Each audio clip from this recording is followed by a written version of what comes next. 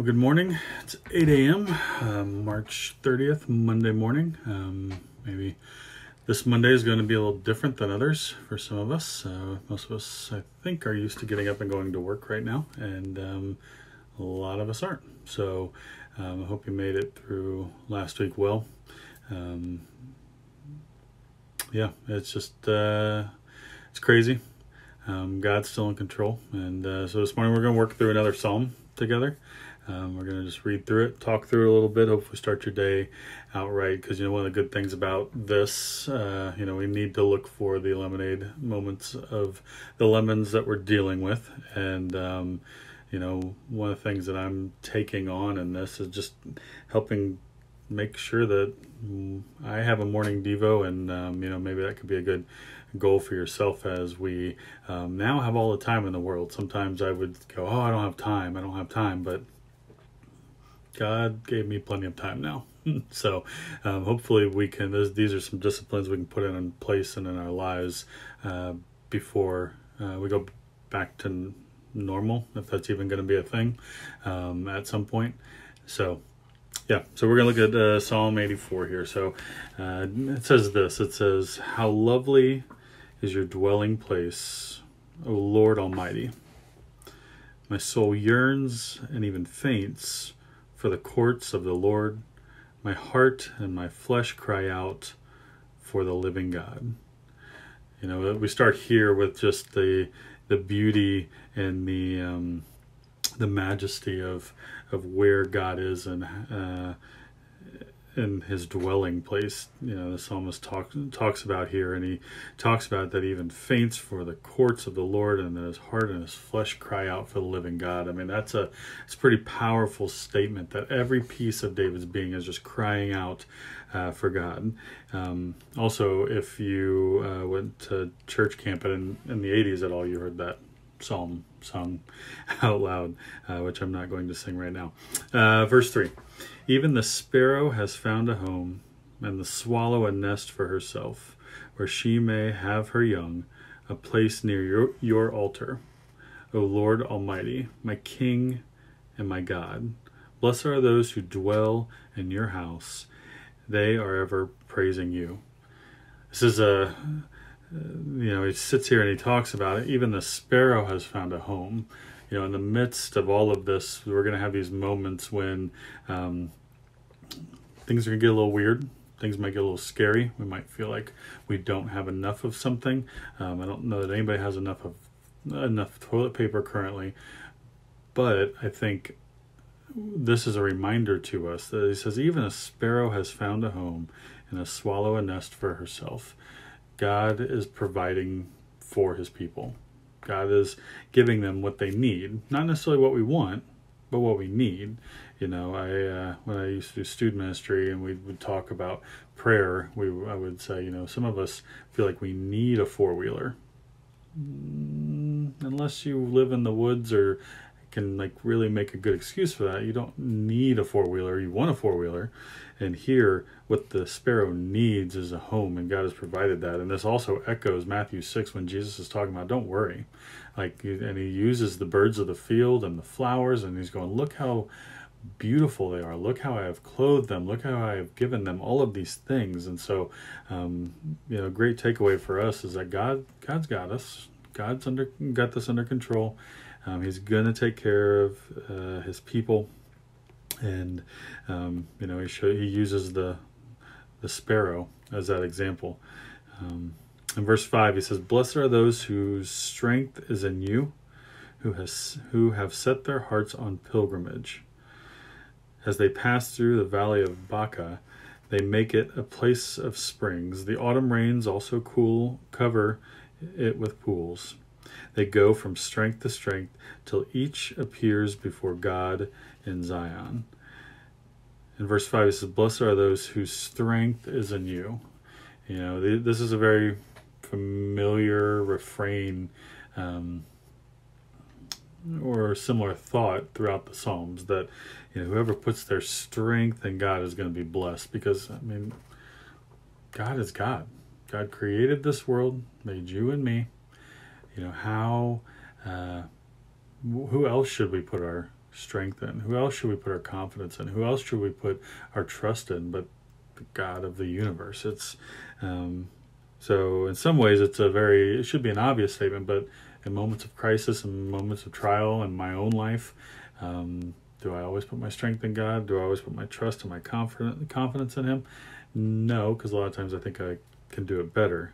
And God reminds me that, no, you can't. And I go, oh yeah, you're right. I'm sorry. Verse 8. Hear my prayer, O Lord God Almighty. Listen to me, O God of Jacob. Look upon our shield, O God. Look with favor on your anointed one. And then verse 10. Better is one day in your courts than thousands elsewhere. I would rather be a doorkeeper in the house of my God than dwell in the tents of the wicked. For the Lord God is a sun and a shield. The Lord bestows favor and honor. No good thing does He withhold from those whose walk is blameless. So there's that old praise chorus again, right? Better is one day in your courts than thousands elsewhere. And I remember being at camp, singing the song and just singing and singing and singing and just go. And at one point I just went, what is this? Where does this come from? What does this even mean? And, as I got older, or maybe one of my counselors or somebody went, oh, it's actually in the Bible. And I went, oh yeah. But better is one day in the courts of God than 1,000 elsewhere. One could even argue that better is 1 minute in the presence of God than thousands of minutes doing anything else. And so that's this idea here that the psalmist is getting at. And he says, I would rather be the doorkeeper in the house of my God than dwell in the tents of the wicked. He would rather be the guy opening the door for everybody else to come in than he would be in the tents of the wicked. And he says, and that towards the end of verse 11, no good thing does He withhold, He being God, for those whose walk is blameless. There's this promise here again that, and when we say no good thing does He withhold, does it mean you're going to get everything you want, as we were just talking about? No. But it does mean that we have a loving, caring Father who is looking out for us, who is taking care of us. Jesus talks about this also in the Sermon on the I believe in the Sermon on the Mount, when he talks about like giving good gifts, and that if we as humans can do that, how much greater is God going to do that for us? And so he says, no good thing does He withhold from those whose walk is blameless. And then last, verse 12 here of Psalm 84, he says, O Lord Almighty, blessed is the man who trusts in You. It's a tough thing right now, right? Many of us look around and we're not sure what's coming next. Emily and I were talking about this last night, that is just, some of it is just the unknown, that we've lost at least a sense, right? Like, because maybe we never had full control of what's going to happen. Well, we didn't, right? But we all had rhythms, we all had patterns, we all did life in a certain way, and now we just don't know day to day. But the psalmist says in verse 12, O Lord Almighty, blessed is the man, blessed is the woman, blessed is the people who trusts in You, trusts in God. And so maybe today, that just was where we should stop here and just make that your prayer. God, let me trust in You today. Help me to see through all of this. Help me not to worry about that I don't have control. Help me not to worry about that I don't know what's coming next. But that I can rely on the God of heaven, the God who created us, the maker and sustainer of everything. That my trust can be in Him, can be in You if we're praying this, right? That's what I can do. That I can give my life in that way today, overcoming everything that's going on around me. So let me pray for us as we just close our time together. God, we Thank you for another day of life as the sun rises. God, we thank you for our health. We ask for your intervention in the people in our lives who are sick and are affected by this virus, Father.